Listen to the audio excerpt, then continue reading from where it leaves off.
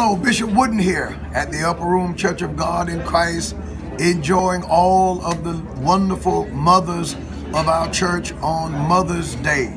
My wife is with me. My mother who gave birth to me is here. Our spiritual mom is here. The president of our mother's board is here. All of the mothers of our church and our new inductees. To all of you who are watching today, happy Mother's Day to you. All of the mothers, that is. I pray that you have a lovely day.